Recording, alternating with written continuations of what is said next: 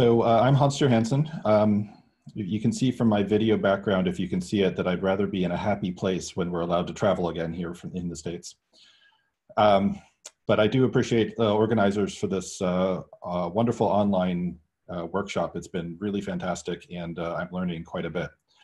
I'm coming at this from a different perspective of already having a series of applications that are adaptive in space-time, and asking what are some of the parallel in time opportunities and issues, especially for hyperbolic PDEs.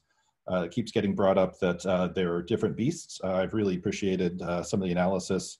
I don't know if any of you saw Martin Gander's talk yesterday morning. It was 7 a.m. my time, but it was well worth it. It was a great talk, and I know the recording will be posted too, so that's available to folks. All right, so I'm at Lawrence Berkeley National Lab, the Computational Research Division. We're a Department of Energy lab, which means I have to thank my financial overlords and funders who provide funding for this kind of research. And again, thank you again for giving this opportunity to talk.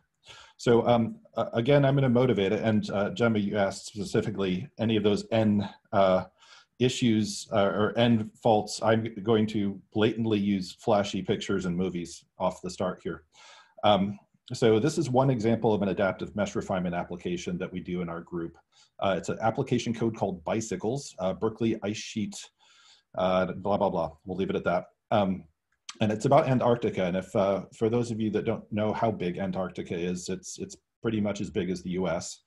And it's basically covered in 1 to 2 kilometer thick chunks of ice over more than 95% of the continent. And in fact, if you melted all that ice, it would be about 5 or 6 meters of sea level rise. And I don't have a picture of it, but if you actually map out what Antarctica would look like, it would look a little bit like an archipelago in Indonesia once that is all melted. So there's a substantial part of this continent that's actually under sea level already. It's just being spared by 2 kilometers of ice. So it's very important, of course, to figure out what's going to happen there. And the application that we have is to simulate the entire ice sheet with a 2D simplification that makes it a little easier to scale out. And then we add adaptive mesh refinement. And adaptive mesh refinement here is zeroing in on these, the right picture, the red line, which is called the grounding line. It's the location where the ice sheet goes from resting on the ground, even if that's below the ocean level, to one where it's floating. And therefore it is already committed to sea level rise. And I won't show a movie of this one, but this adaptive mesh refinement starts off with 4 kilometer mesh everywhere over Antarctica, which is doable. That's not a supercomputer problem yet. And then it zooms into 250 meter resolution by factors of 2. So you can kind of see the outlines here of, I don't know if you can see my mouse or not, but the outlines of the green domain, which is a 2 kilometer mesh, the purple here, which is a 1 kilometer mesh, and then finally 500, 250 meters. And when we're really trying to get a good result for this, we have to go down to sometimes 100 meters or 50 meters. Because this is just the point at which you can resolve the sharp interface. Now, even though this is a parabolic problem, it has a kink in it, and per Jan's talk, it changes the convergence properties of the numeric, since you have to be very careful about how you treat the domain around that kink, and it requires a lot of adaptivity.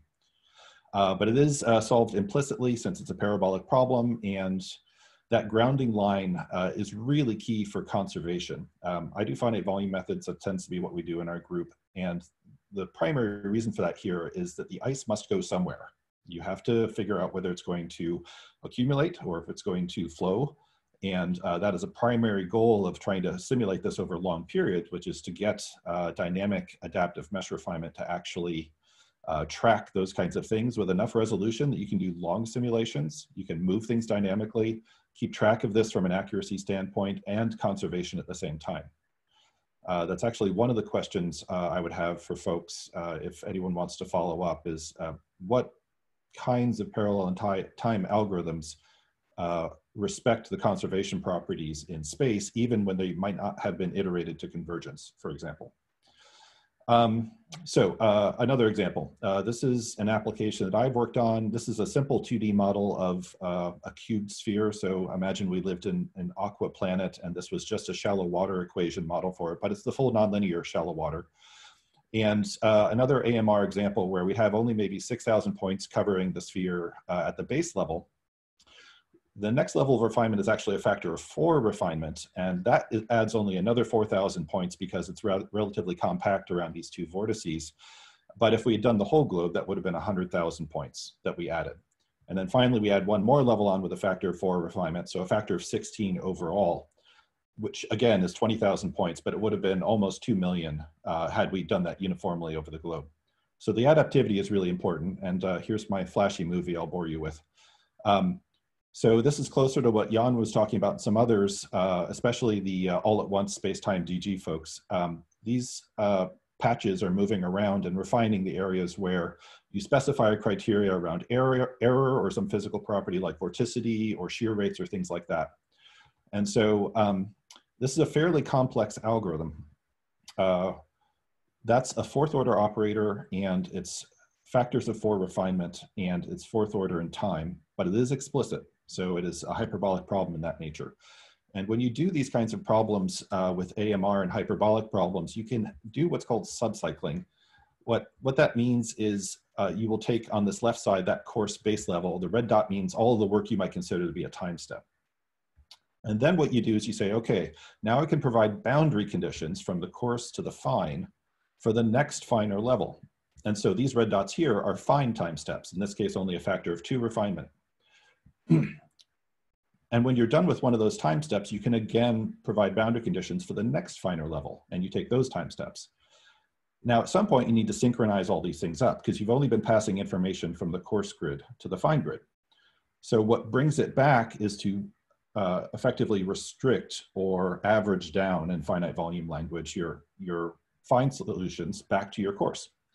And in addition to that, you have to do a lot of times a fix-up around conservation because you want to make sure that those average down properties then put it back in some kind of flux divergence form where you know you're conserving the quantities you care about, like density or ice thickness or things like that. So every one of these red dots here is kind of what we've all been talking about, which is now a series of operator split, implicit, explicit. This is a 6-stage 4th order RK scheme that I use, IMAX scheme for that problem when it's not just shallow water, but a full atmosphere with kind of stiff vertical terms because of the acoustic and gravity waves in the vertical directions. And each one of these dots here is the full-on operator that we might have for exchanging Go cells in parallel and calculating finite volume fluxes, and then finally calculating an operator in parallel. And these are all nonlinear. And in general, this explicit part, we all know, would be limited by some kind of CFL condition that has physics from one direction. And then the implicit part, again, we're doing the solve multiple times per time step, all levels, but out of sync. So the finest levels are solving at a different rate than the coarser levels.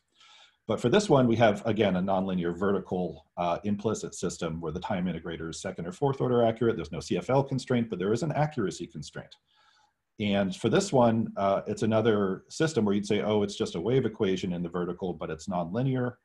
The way it couples to the coarser levels in terms of boundary conditions and time accuracy is very important. I won't bore you about that. Some of you, I think, I may have bored in the past about that. But there are lots of subtleties here when you start accumulating these multi-physics AMR time adaptive codes. Okay, so that's as complex as it can get. Let's talk about a simple 1D example and be subtle about it.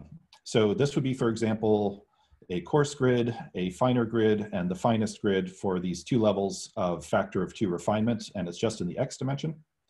And then we're going to do the time dimension here so you can kind of see how it would look. In a lot of cases, if you're taking a single global time step, you have a barrier. And that barrier is a synchronization point. It's the end of your solver, it's whatever it is. And that could be something that can be done in parallel, but in general, you cannot start the next time steps until you've hit that barrier and synchronize your solutions. Now, sometimes you can stagger or juggle these, like, for example, the PFAST or other things that were discussed yesterday. But that's more or less what you're stuck with. And so this creates an issue where you don't have a lot of parallelization in time unless you do something more sophisticated like what a lot of people have been talking about here. But it is parallelizable in space. And if you have enough of that, you can really push it very, very far. So it's good in the sense that load balancing is easy. You know exactly how many points each domain has. It's not changing necessarily, except when you move the grids around. But it's bad in the sense of you have a coarse CFL that is way more restrictive than your fine CFL.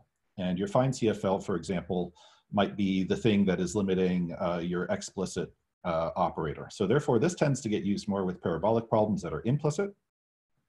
And because of that, it has a global coupling, so the barrier makes sense, and therefore you can do nonlinear Newton iterations or whatever it is that your solver needs for those kinds of implicit nonlinear problems.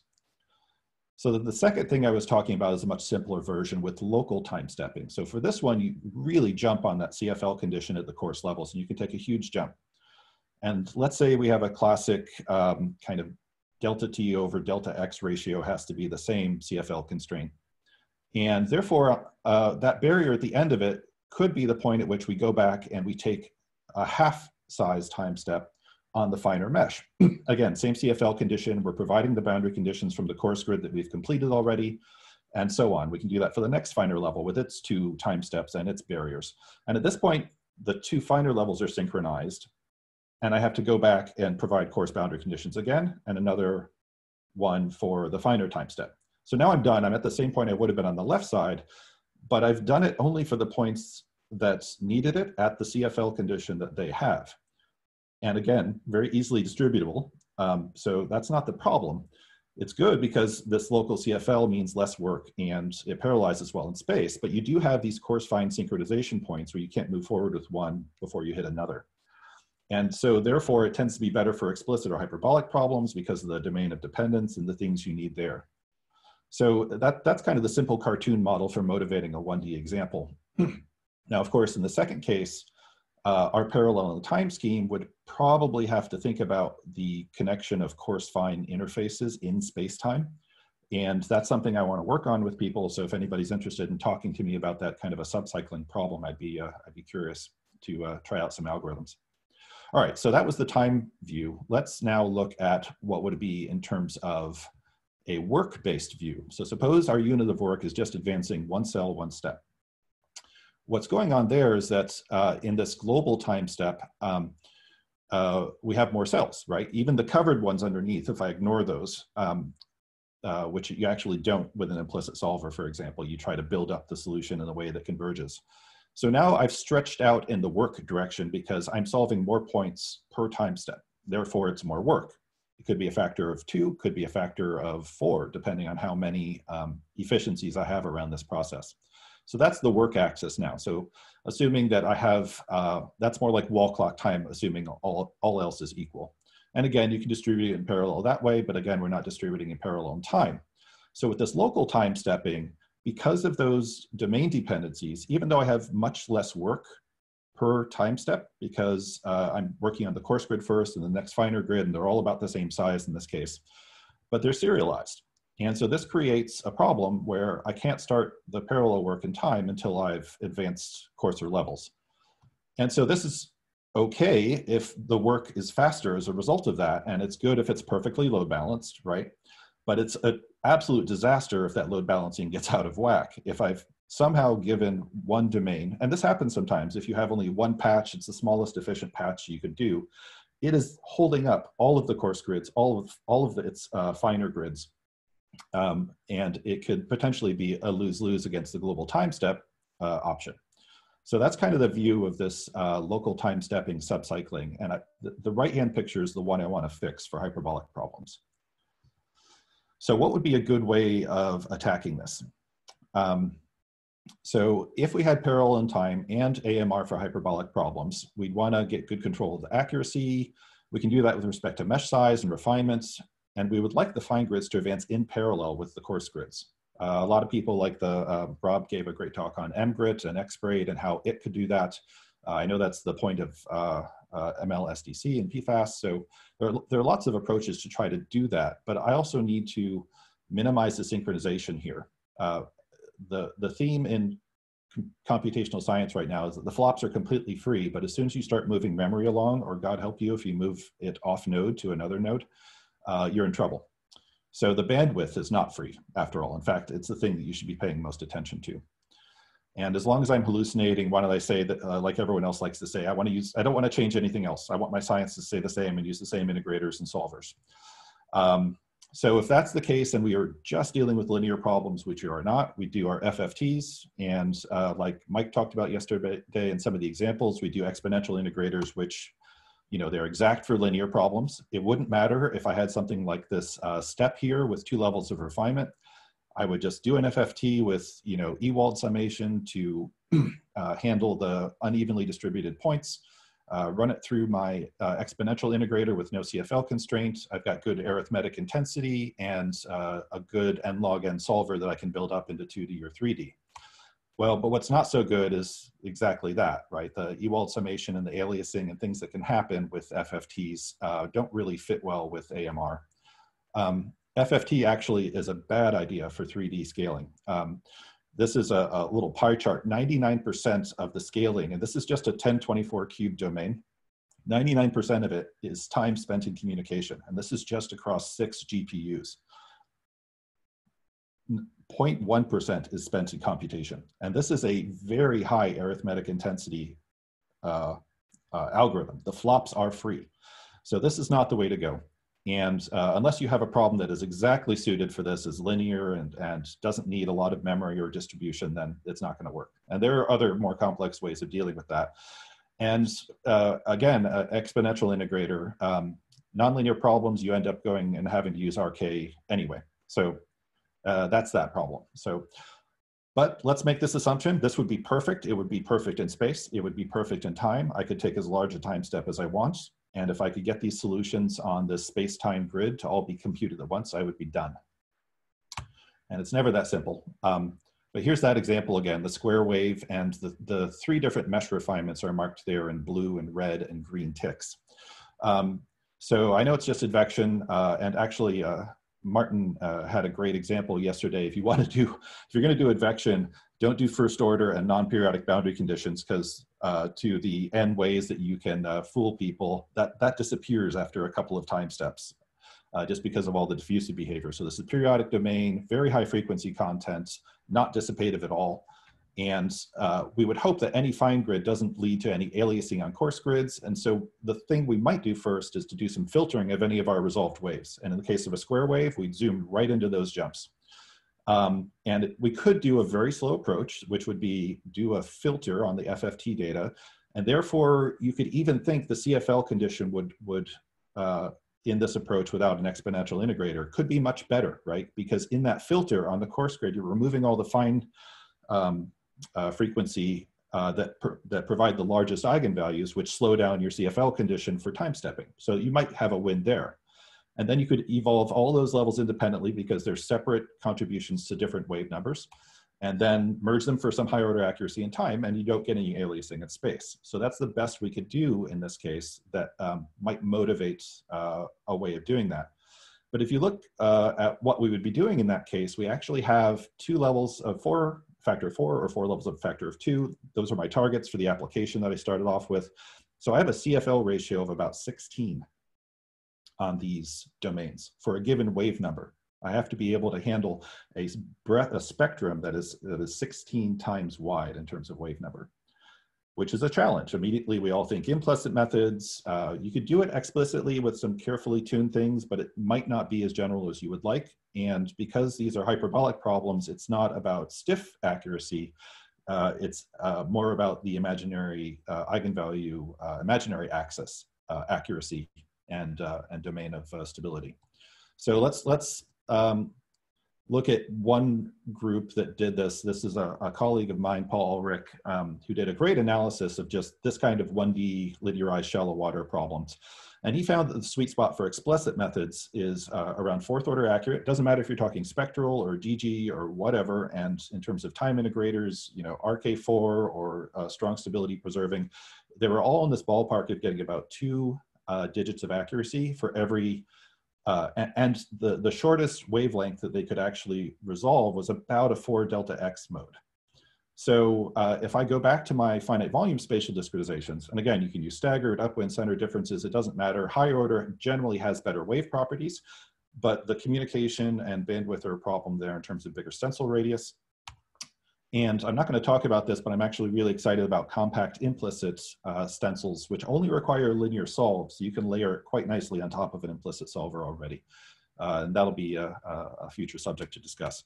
And then, of course, I don't want to change anything in my spatial code. So I'm going to look at method of lines, time discretizations, explicit Runge-Kutta methods, my point around imaginary eigenvalues, and then implicit RK schemes.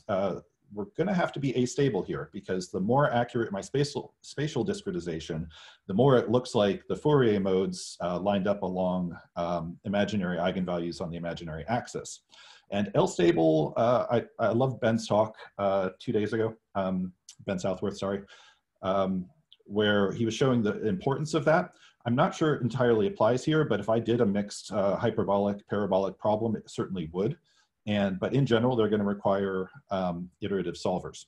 And then, of course, there are much more complicated things. I think there's a talk later on today about fully implicit multiderivative or linearly implicit are examples of those. And then, of course, extrapolation methods is something I've just learned about, which you could use with any of these things as long as you have some kind of global error expansion that you can take advantage of.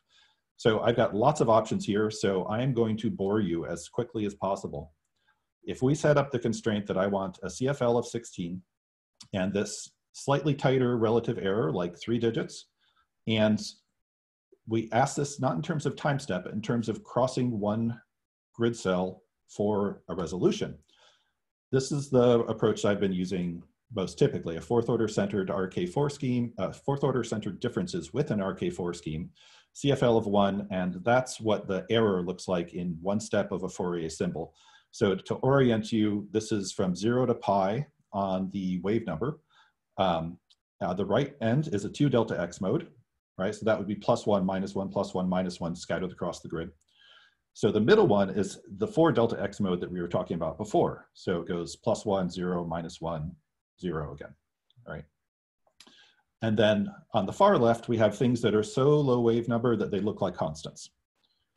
So we're shooting for a stability region and the accuracy region somewhere in the middle of that chart, a line straight up and down. And this is what we would get for CFL1 for 3 digits of accuracy for the RK scheme with center differences. So this isn't great, right? We barely get 16 delta X modes in this to that level of accuracy. So if I have multi-level averaging operators and things like that, those would need a level of accuracy here where they don't contaminate each other's solution. And that's the biggest wave number I can get. So that's not good. I'm nowhere near my CFL of 1. And of course, if I make CFL 4, this whole thing falls apart. The red on the right side indicates it's unstable in that range of wave numbers. And the green plus here has shifted so far to the left that I have even less wave resolution at this point. So I'm going to blow through the rest of these. But I think, again, this was another thing that got called out. Both your time error and your phase error and your spatial error all on a log plot are a good way to find what's going on with your code. So to keep going with this. So first guess, take an implicit time step. I can't even see what wave number this resolves anymore. The CFL of 4 is a good aggressive move for one level of refinement, but I'm not even getting, a couple of digits of accuracy for anything close to what I need to. So let's keep going. What else can we do? Implicit midpoint rule, Crank-Nicholson, in this case for linear problems. Again, barely moved the dial on this, but at least I had stability. So I'll go to that multi-derivative Hermite interpolant. Now this is a fourth order in space mechanism, and if I'm doing an implicit solve non-linearly, I get some of these things for free with Jacobians. And this would have moved the dial a little bit, but again, so the symptom I want to point out is here on the left, you can see this flat spot widening quite a bit in the error in the symbol. And remember, this would be 0 all the way across to the highest wave number if I were doing Fourier in space and exponential integrator in time. So this is what my cutoff is in terms of a resolved wave that I could actually put down on the grid and move back and forth between my AMR hierarchy and not worry about any of the methods screwing this up. Okay, so quick intermission. Why or why not extrapolation methods? I really like this classic ODE textbook, Harrer and Vonner. The second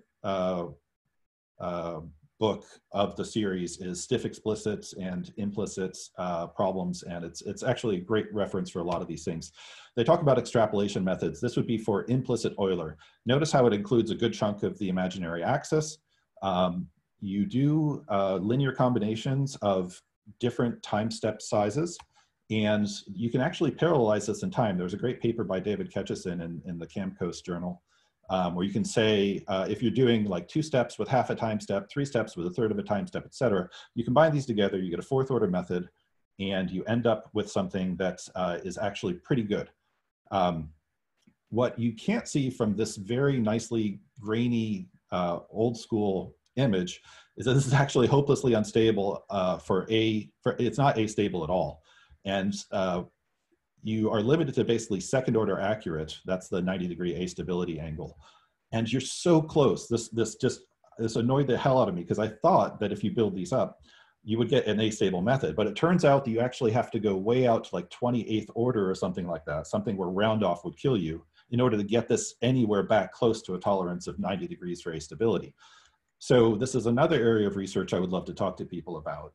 Do we know extrapolation methods that are astable and higher order?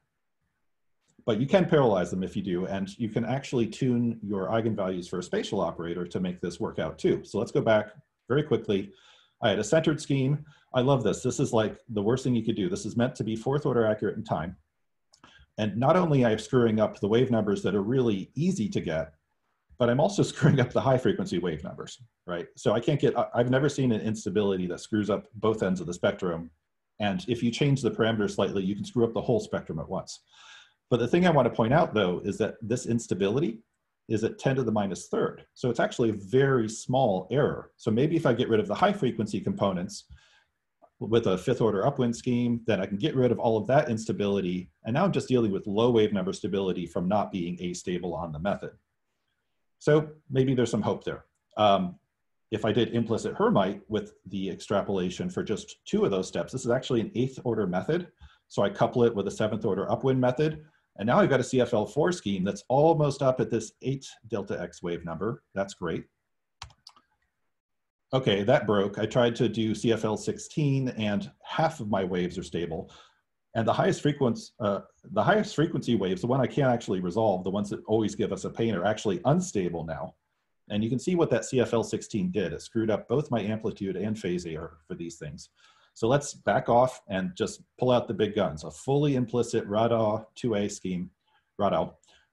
This is 5 stages, so that means it's 9th order accurate. I do a 9th order upwind, and again, I'm just getting back to this spot, but at least I'm stable across the entire spectrum for a CFL condition of 16.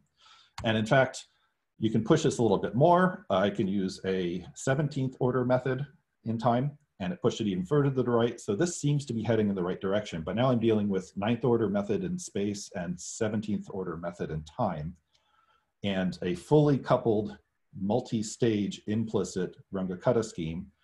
And I think I should just give up. This is plenty. So let's say 8 delta X mode, that's what I'm going to live with. I can run it at a CFL of 16 across three AMR hierarchies. And that's about all I got. And I ran out of time to talk and for the conference. So I'm hoping to finish this up in a follow-on paper for the conference. I'm pretty close.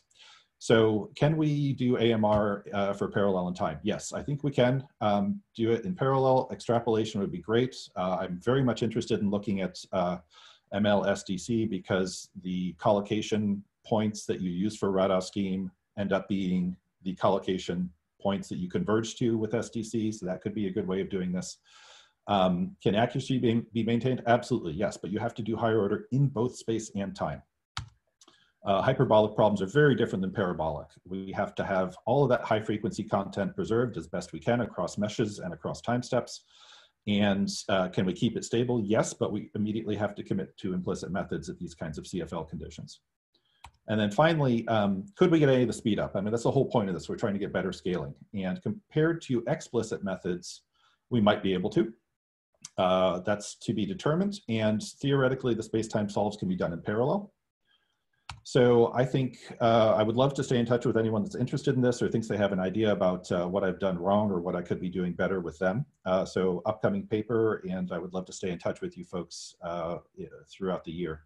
So then, thank you. I actually have found this community to be fantastic, inspiring, open research community. I love that you're all excited about aspects of the theory and applications and the software.